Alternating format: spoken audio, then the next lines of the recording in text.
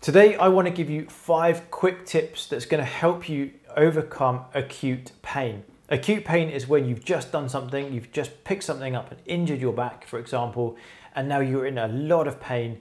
There's a lot of inflammation, heat, everything is very sensitive, and it's very, very difficult to move. So, 5 quick tips to overcome acute pain. Step number 1 is to ice it, ice the area. That's going to help to reduce the blood flow to the area, and it's going to help to reduce inflammation. Make sure you've got a towel or something to wrap around the ice pack, just so you're not going to burn yourself with the cold. The second thing is to find a pain-free position. This allows you to rest and relax and just give you a bit of time away from that acute pain. Now, don't stay in this position for too long because you will get stuck and things will become even more painful when you start to move again. So just use it as temporary relief. Find a position that's comfortable, stay in it for about 5 to 10 minutes.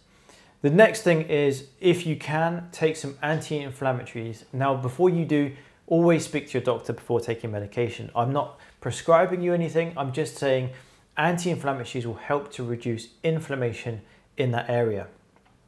The fourth thing is to keep moving. Now, I know I said find a pain-free position, and that's only for a short amount of time.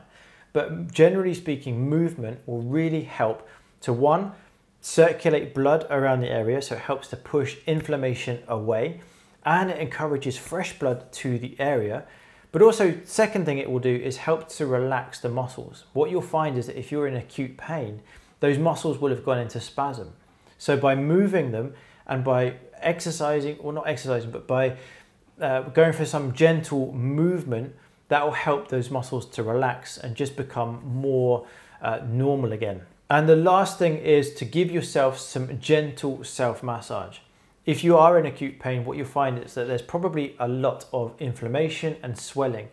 So by giving yourself some gentle massage in that area and around that area, it helps to push away the inflammation, and it encourages fresh blood to come to the area, which is going to help to speed up the recovery. So I hope those 5 tips have helped you. If they have, please give it a like, share it with someone that you think this will also help, and then I will see you in the next video.